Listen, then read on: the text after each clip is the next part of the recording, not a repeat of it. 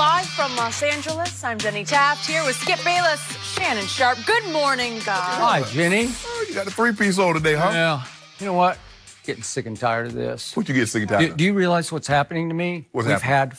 We're going to have 4 shows before game 1 of the finals, which means 4 times I have to talk about that guy again and again and again and again. What guy? So why don't we just call off the finals? Let's award Toronto the trophy and him the MVP and just be done with it because I'm tired of it. This is my worst nightmare. No kidding. First of all, you know if that were to happen, that's going to be your worst nightmare because you realize he could have been the MVP for your Spurs, and they would have had the trophy. Okay, well, let's just get it over with. Yeah. It feels meant to be. It is meant to be. But now I have to talk about it for 4 days before it even starts. Yeah. Right? This has been interesting. I like the look, Michael Jen. Thank you. Let's talk about the Cowboys first. No, we're not going to go there. We've got a lot to get to on today's show. I don't think the Cowboys are in the mix. What does Batman have to do with the Lakers' dysfunction? We'll go there. And Kevin Durant is traveling to Toronto.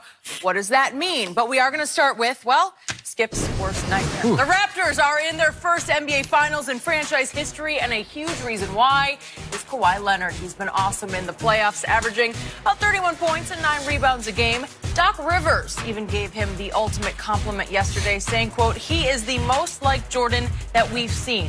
Doc talks about Kawhi's defense, his post-game moves, and his leaping ability as similar to MJ. Shannon, do you agree? Skip. No. Heck no. Heck no? Crooked L no. Really? Skip, this is ridiculous. It's ridiculous? First of all, Vegas has the odds now as the Clippers are the overwhelming favorite to land Kawhi's services in free agency. Doc Rivers is the head coach of the Clippers. And I get it, Skip, but the hyperbole has got to stop. The closest thing that we've ever seen to Michael Jordan played for the Lakers. He wore 8 for half his career. He wore 24 for the last half of his career. Yeah. That is the closest thing. Kobe Bryant was Michael Jordan with hair. People forget just how good Kobe was on the defensive end. Do you know that Kobe Bryant and Michael Jordan both made 9 first-team all-defensive? You look at Kobe and what he was able to do. Kobe Bryant once averaged 43 points for an entire month. He had 5 straight games of at least 40 points. And you know he's threw that 81 points in. One had 62 points in 3 quarters. Yep. Skip, I get it. You know, Kawhi has the big hands, but he's not the closest thing we've seen to Mike.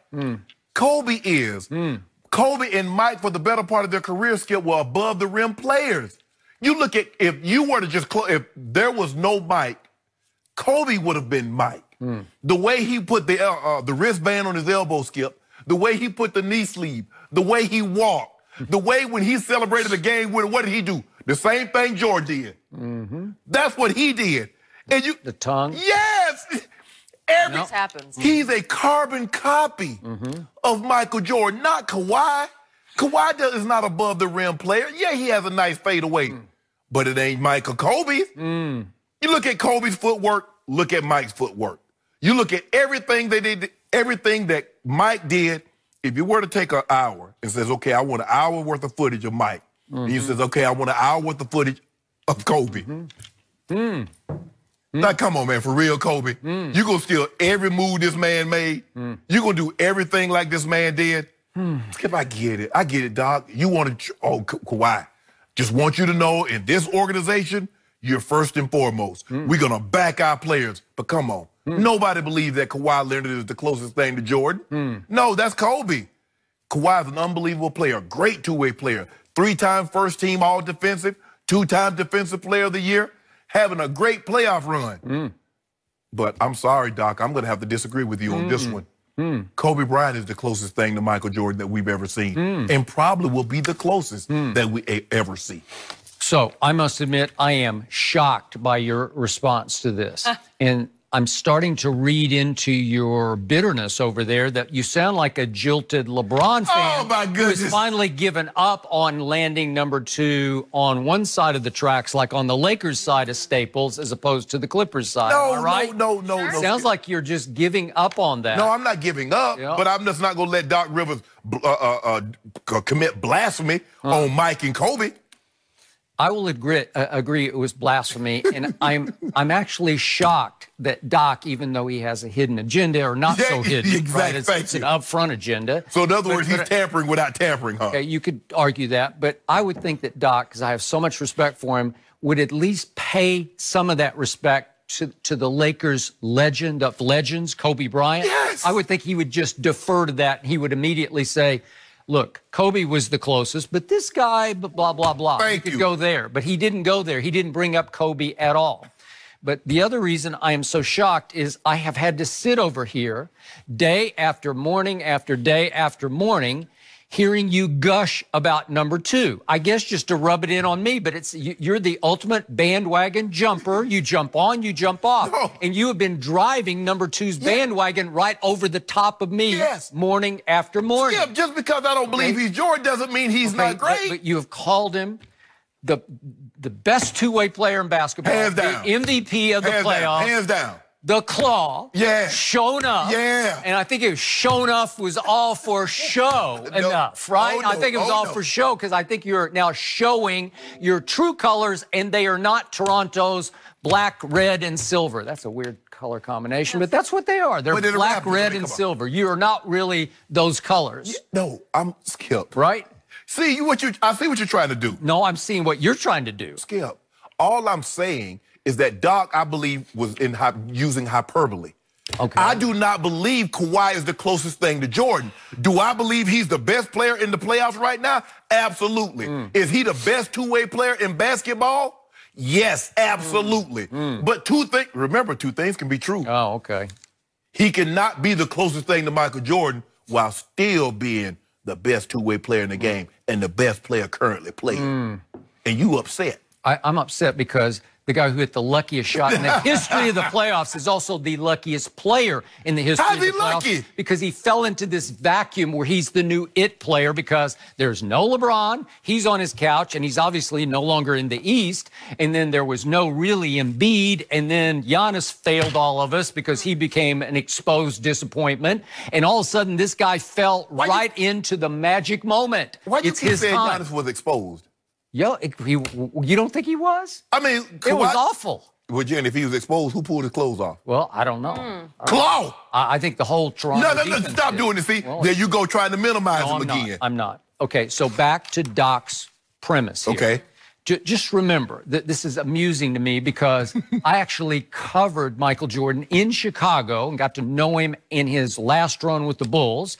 And I'm pretty sure that very few people on the planet, except people who work for the Spurs, watched more of number 2 when he was a Spur than I did, because I watched just about every game he played for 7 years with the Spurs, except the last year I couldn't watch him a lot because he only played 9 games. He was injured. I don't know. He was injured. Whatever he was, but that's a whole nother story. So I would say I'm actually pretty qualified to gauge Jordan versus number 2. Okay.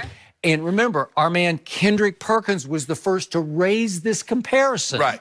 And I told you, and I think I told Kendrick, I'm going to go this far, that just in movement, he does remind me of Mike. I'm going to give you just the movement. I'm talking about that kind of Jordan-esque, raw athletic power movement. It's close to what Jordan did. The ability to power bounce a defender off you, especially from about 15 feet, to create space with your athletic power, then to rise and hang, because he can leap, hang and shoot 2-point jumpers with big hands. Sometimes just a one-handed jumper. That is Jordan-esque. I'm going to give you that much. The defense is Jordan-esque. Yes. Because we're talking about huge hands, long, raw, powerful, athletic ability that can overwhelm the guy in front of you with the ball. You can just suffocate him because you're so long and strong. Okay? I'm going to give you, that is Jordan-esque. But the comparisons end there, period, end of story.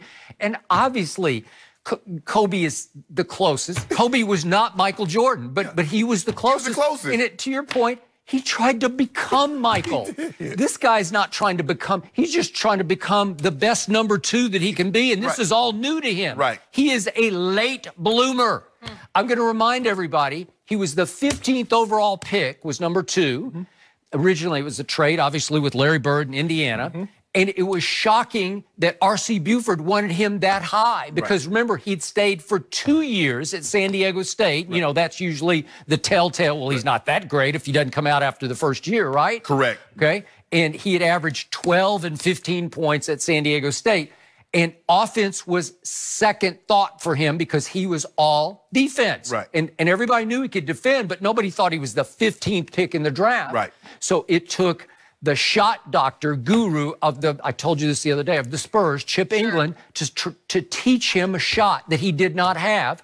And it took Greg Popovich to pull him out of his shell and to try to get him to open up and have enough faith in himself to actually go ahead and shoot that shot. Okay. Shoot the shot. Right. They just, for the first 2 years, just shoot it. You're okay. Go ahead. It's okay. Shoot it. Duncan, Ginobili, Park. You're good, kid. Just shoot. We're okay with you. If you have the shot, take the shot. Okay, this is the opposite of what we saw from Michael Jordan from the start, right? Yeah. It's a laughable comparison because he's just now coming out of his shell this first year in Toronto, and I think Mike led the league in scoring his rookie year. Okay, and Michael Jordan won 10 scoring titles. Yeah. Kobe won 2, but Kobe had 26 games, post and regular season both, of 50-plus. 26 times he went 50-plus. Right. And as you point out, he did have an 81 on there, right? And Michael had 39 games of 50-plus. This guy, number 2, had his career high this year for Toronto of 45. That's one time. And only twice has he gone over 40. Right. The other one was a 41 he had against LeBron's Cavaliers on a game. Stars leave. There's a reason